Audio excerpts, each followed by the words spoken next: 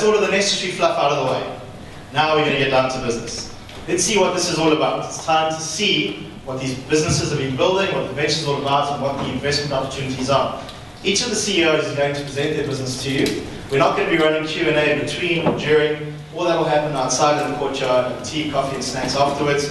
We're running through the pitches. We know that you guys have got other places to get to afterwards, so we want to give you enough time after this process to have a quick chat and connect with anybody you want to connect with, set up the meetings, and at least that work is in process. So we're going to move straight into our first venture. It's a heck of a thing to be a professional in a career for 20 years, to be defined by that career, to become so excited about something else, a new business opportunity, that you literally consider turning your back on the very career that's defined you. And in this case, it's chiropractics. It's my privilege to introduce you to a man who's considering doing just that, the CEO of Puntr, and who's building. When you see the business that Grant is building with his partner Andy Hadfield, I think you understand why he's considering getting out of fixing people's backs. Grant Irons, CEO of Puntr.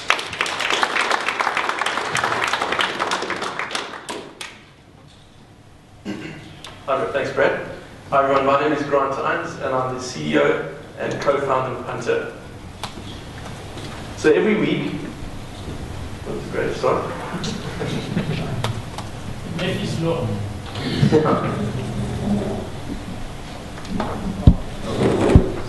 Give me the last slide.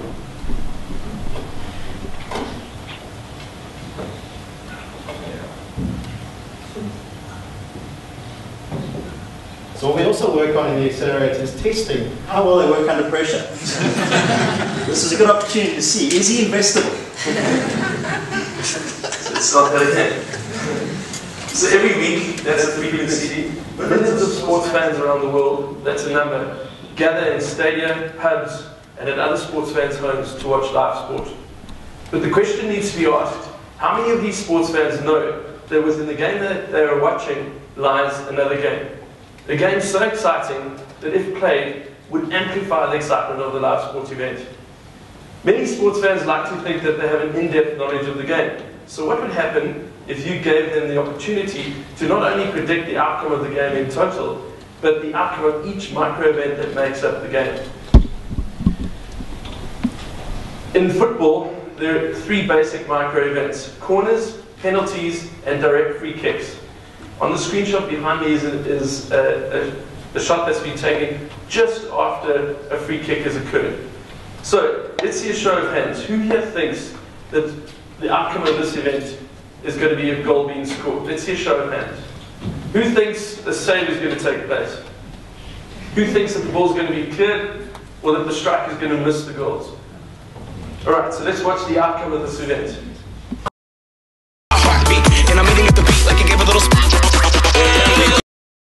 Save. So for those of you who predicted save, you've just won 5 points. The rest of you, you've just lost 3 points. Yeah. And for those of you who didn't put up your hand, you've lost 1 point. So this is those were the 5 points that you got. So Puntr is a real-time social sports prediction game that you play against your mates while you're watching live sport on television. You play it on your mobile phone or tablet in the form of an app. This is a screenshot of another micro prediction, a corner, and it's an example of what would get pushed to your phone at the time of the corner occurring, and you make your selection on the screen. Another very exciting button is the goal coming button. You push this button whenever you think a goal is coming, and a counter counts down for 45 seconds, and if a goal is scored during this time, you get points. You only have 8 opportunities per half to push this button. What's nice about Puntr is you can call mates into a private room where you can play the game amongst yourselves. And your status within that room is reflected on a leaderboard. There's also a global leaderboard to show you where you sit amongst everyone else playing. So, the market. There is a time when sports fans watch sports on their own, on their couch, in their man cave. And while the sports fan sits there on his own on his couch, we know what he holds in his hand and simultaneously plays with. A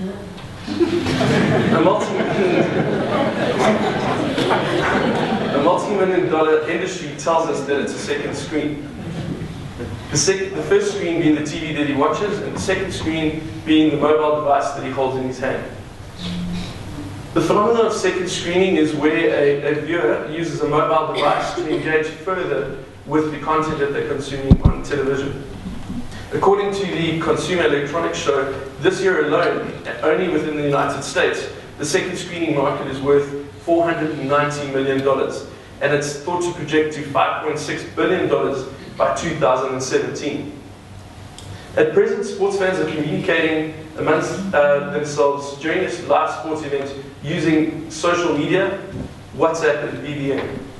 The problem with these communication portals is that they're a little bit too noisy, and it's often difficult to separate the good stuff from the bad. I mean, who wants to hear from a long-lost primary school friend about her cat, Binky, when you're trying to engage with your mates around a live sports event? So it's Puntr's aim to own the second screening market during a live sports event, and we propose doing this by not only supplying a game mechanic, but also a chat function as well. So we want to be thought as a man cave aggregator, linking men around the world while they sit alone in their man caves. Let's get down to numbers. There are 18, according to a recent poll by AMPS, there are 18.5 million South Africans who enjoy watching soccer. And according to Facebook, we can reach 1 million of them right now because they have smartphones and tablets. So who are our competitors? Firstly, they're the gambling houses, both locally and internationally. But they all claim to offer a real-time bet. It's not nearly as real-time as Puntr gets to each micro-event. And also, if any of you have tried to place one of those real-time bets, it's quite a difficult process. Other competitors are the football fantasy leagues. The problem with that is it's quite long-winded. You have to play every single week and guess the outcome of each game. And you have to be in for the whole season. With Puntr, you can sit down and play one game for 90 minutes. Aside from Facebook and Twitter, there are other social media initiatives that ask you to check in and to share the media that you're consuming with other people, but they don't really focus on sport. So, product validation. We initially started testing our product using WhatsApp trials, and the more WhatsApp trials we did, the more we realized that a combination of our game mechanic and chat was a winning formula. So thanks to Seed Engine's injection of seed capital and their structured 12-week program, we've been able to develop a very sexy HTML version of our app. And we used we had the launch of this app on this past weekend, where we got sports fans to play our game while they watched 5 different Premiership League games. And we gathered the following data points. 59 people checked out our game during the 2 days. On average, there were 33 micro-events within each game that allowed a person to place a punt. The goal coming button was clicked 223 times at an accuracy of 8.6%, and there were 571 other predictions made on the different micro-events, which we're pretty chuffed about. So if Puntr is a free game to download and to play, how do we intend monetizing it? Well, there are 3 basic revenue streams. The first one is through sponsorship and advertising. The second one is through the sale of power-ups, and the third one is a pay-to-play model. So we have quite a bit of space for different layers of advertising and sponsorship, where a brand can attach themselves to a particular game or a particular team, or to the event itself. This is an example of a title sponsorship. We also have in-game advertising, and then where you're really in someone's faces, advertising on each one of the micro events that come up. We are very excited to say that we've recently secured a strategic partnership and merchandise sponsorship with Kappa. Thanks very much, guys, and we're really excited to have you guys on board. So looking at the numbers, we've circled 10,000 there, and the reason for the circle of 10,000 is that it is the amount of fans we expect to have required by the World Cup next year in June 2014. Now, this figure alone is based on one game being played by 10,000 people in 1 month, one game a month, and so from sponsorship and advertising, we're looking at 25,000 rand. The second model, as I said, was the sale of power-ups. Power-ups are these awesome little instruments that you can buy that allow you to get a one-upmanship on your mates while you play the game. So you can block a mate from scoring a goal. It's things like mulligans where you can reverse a silly move that you've made. And we looked at, say, the 25% uptake by the 10,000 people using it at 5 Rand, equated to 12,500 Rand by 10,000 users. That's one game in 1 month. And then there was a pay-to-play model where you would pay us 20 Rand, and we said there's an uptake of 10% here, to play a game and win great prizes. And we thought this was a perfect fit to using pub quizzes, which are huge all around the world. So in total, just 10,000 people playing our game, one game a month. We're looking at a revenue stream of 57,000 Rand. That's one game a month. There are 8 Premiership League games in one weekend. That's just the Premiership League. What about the rest of European football? What about the PSL? And that's just football. Puntr's looking to go into other sports games such as soccer, such as rugby, golf, cricket, and tennis.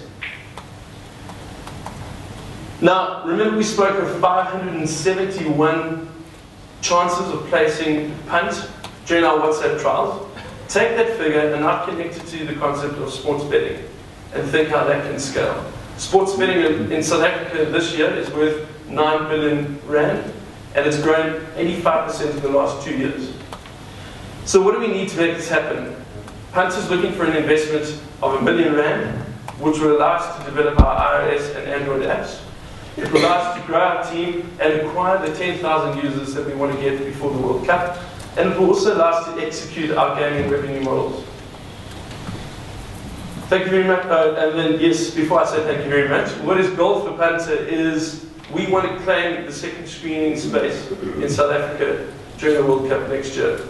Thank you very much for being here, and we look forward to playing Puntr with you soon.